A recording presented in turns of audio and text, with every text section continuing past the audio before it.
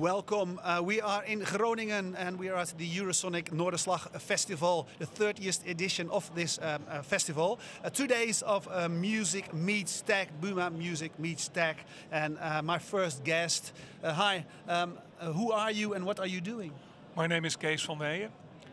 I am chairman of Impala, which is the organization of the independent record companies in Europe. I am chairman of STOMP, which stands for Stichting Onafhankelijke Platenproducenten in Nederland en bestuurslid van de NVPI. You're saying 30 years of Noorderslag, and I've been here 25 years. So, yeah. So you know what's happening in this whole world, and especially now you're working in the field of independence. There are a lot of independent companies. We talk about music and tech. To you, why is tech important in music? Funny thing is, all those years since Mr. Edison started the whole recording industry, we are a business which invents itself every day, with new recording facilities, with new stage possibilities, with new tech in every field you can think of. Music is tech. Music is tech, yeah. If you look back all those years, it's incredible, because we have, as an industry, to invent ourselves. Look at a couple of years ago, where everyone said the record industry is dead because everyone is nicking or picking or whatever our recordings for free, which has been the case for a couple of years, and that was because of the tech, but then in a negative sense. And luckily we're back on track, whereby we now see that customers or punters are now starting to pay again for music. Yeah.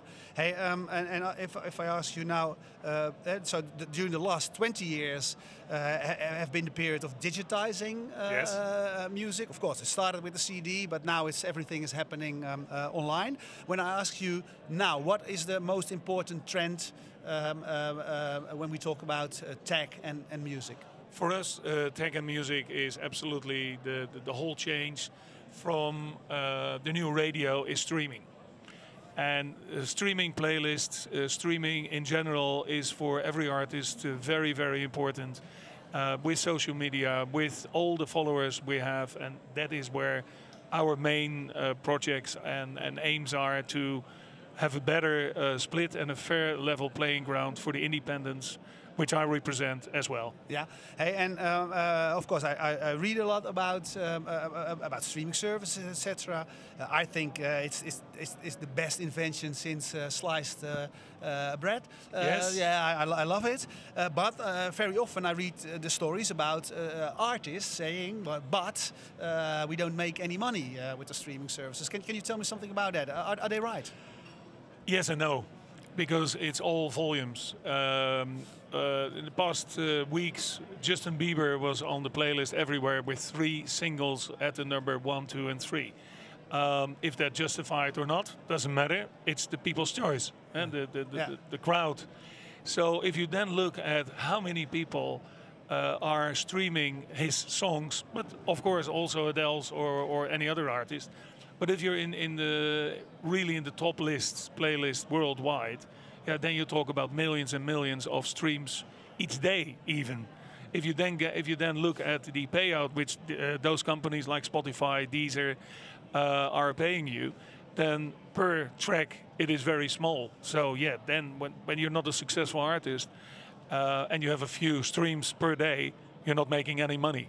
Yeah. But of course, the whole idea is, because of the streaming, that you get a much wider following for your artist. Yeah. Hey, in the past, when you as a label wanted attention for your products, you had you still do that, of course. You go to radio stations, you do magazines, etc. A lot of them. So there's a lot of them you can try.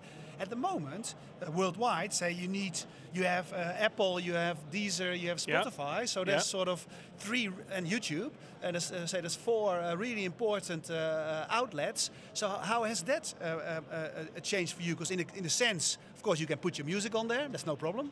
We all can. But then, how do you get the attention? How do you find the audience? How has that changed? You're mentioning YouTube as well, which is enormously big, and for us still very dangerous. We're very unhappy with YouTube for the simple fact that we're addressing to the European Commission as well the value gap, because they are they accept from paying music on YouTube to the right holders. So YouTube is, for us in the music industry, for the artist, a great platform to get known, but they're not paying us. That is really, really problem. I always thought, because if I, for example, put music on YouTube, and I can say, I can make a sort of a deal that if other people use it, then I can put the advertisements before Correct. it, and then we split the deal, something. Correct. So there is money flowing from one to another. But not in a way that even the smallest payments by Deezer, Apple Music, or Spotify, it is in no comparison at all. No? So no, it's a very big problem for every artist, also the majors. Yeah. So so what to do about that? Because they're a strong party with a lot of money. We're lobbying. We had a dinner here last night with our minister, Mrs. Bussemakers, and people from the EU, and they're all aware. And we have very strong lobby work in Brussels, and this is very high on the agenda. Yeah, because when we are honest, YouTube is the best music collection, isn't it? Because every track I can't find of course. I can find that, and then the live version, a cover version, including the user-generated content and things like that. So yes, that's what I was saying. It's a great way of distributing your music, but when they pay it. Yeah. Okay. So that's back to your question. Then how do we promote those platforms, the streaming platforms? That was your question, wasn't it? Yeah, that is, and the industry, the record industry, is actually finding it out right now that it is precisely the same as plugging radio stations. You have to plug these stations to come on the right playlists. But if you're, as I said earlier on, if your track is not a hit track, yeah, and of course everyone needs hits and wants hits. Once you have a hit, you sell albums, and there's nothing has changed even in the tech world. It's in the grooves or not. Yeah. Hey, but what is the importance of, for example, playlists on Spotify? Very, very important. But what we see now is that, of course, you have the popular tracks like we had the top 40 or the top 100 in many markets. But it's more important these days as well to have genre diversions of playlist. So you can have it in pure rock or pure. If you look at the most popular playlist in December, then those were the 80s and the 90s and the Christmas ones. So all specific playlists which consumers are going at and trying to find it. And if I see it with the enormous success of Spotify in the Netherlands, which is only due to the KPN factor, you're aware of that? No. Oh, when you have a premium TV and telephone combination at KPN, you get free Spotify. Okay. Yeah, it's not free because KPN is paying Spotify, but because of that, we have an enormous following of. Every KPN household can use Spotify. If they have to pay it themselves, and we see that in other territories, then you see much lesser acceptance for paying to Spotify or Apple than it used to be. Yeah. Hey, the one of the promises of the digitization of the world has always been that people said cut out the middleman. Yeah. So artists, for example, can have a direct relation with their fans, and maybe labels can have a direct relation with fans. So if I ask you, I'm an artist and I'm starting in the business. Why do I need a label? It's those questions are raised very often to me when I sit with new artists, and they come up with this question, and the only answer is. Because of the tech, it has become so complicated with reporting systems, with uploading. When you're a one-band artist and you say, yeah, I can go to that platform and they do it for almost nothing and whatever, but they don't do anything. We have, of course, specialist people who are working on social media, trying to get your tracks on the playlist. And I'm working and co-owner of PIAS Rough Trade. So all the deals we have there, we give services to our artists, which they can expect. We do for Gallagher, we do worldwide playlist, worldwide digital distribution. For Noel Gallagher. Noel Gallagher, and we do that for thousands and thousands of artists. So if you look at it right then, you need to have an infrastructure, a company behind it, who got a relationship with the Spotify's, with the likes, and that way you know as well that your money will be paid to you. Yeah, that's important. Hey, we've had years of pessimism around this event, especially in the time when the downloads and illegal downloads came up. So how pessimistic or optimistic are you at the moment? I'm looking very optimistically to the future, for the simple reason that we now have these streaming platforms, and although you're saying rightly, are they paying the right sums? No, we don't think they are right now. But at least we are back. We are back into the legal, the paid downloads and the paid streaming factors, and that is giving the whole industry completely new. And there I come back to the word tech. Because of those tech inventions, we see that we will grow further instead of growing down. Yeah.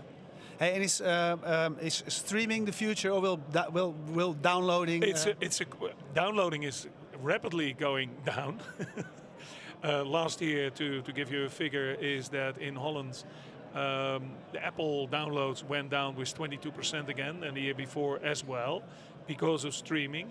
By saying that, streaming is growing that much that it's not, in money-wise, completely offsetting the lost income, but it's definitely going the right way. And I think with, and then especially I'm looking at Holland with our dance, that's invention as well, with our dance acts and how successful they become abroad.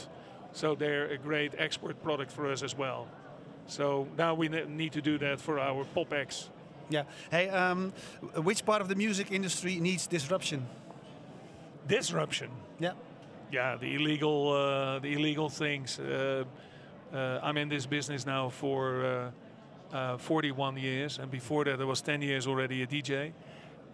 So I've seen the ups and downs, and also the downward trends. Yeah, and what hurts us the most is always people who think they invent something where they bypass the paying fields, and I think those are still the biggest dangers for us. Yeah, but are you the one saying that if you make, if you have a sort of a good service, something that is nice to work, if you have a good collection of songs and the right reasonable price, people will stop downloading and start paying? Absolutely. Because back to the KPN model, it is already included in paying your bills, and that is what we said maybe 20 years ago when this all started. The payment systems were the most difficult things. How there's now a new platform, a Dutch streaming platform called hits.nl, primarily for the Frans Bauers and the 3J's and those kind of artists. And we see that in that field they're growing, but especially that target group, they don't have credit cards in Holland. Yeah. So that for them it's difficult to pay. And now, once we have sorted that out, and that is with the KPN model, you see that that people pay easily because it's convenient. Okay, thank you very much, and have a nice time thank you very much. Over here. For you, thanks for watching. For now, we're here for 2 days doing interviews. Tomorrow, the Friday, we'll see a lot of startups doing their pitches. But all the material, of course, will be at fastmovingtargets.nl and on our YouTube channel. So you can later sit back and relax as well. Thanks a lot.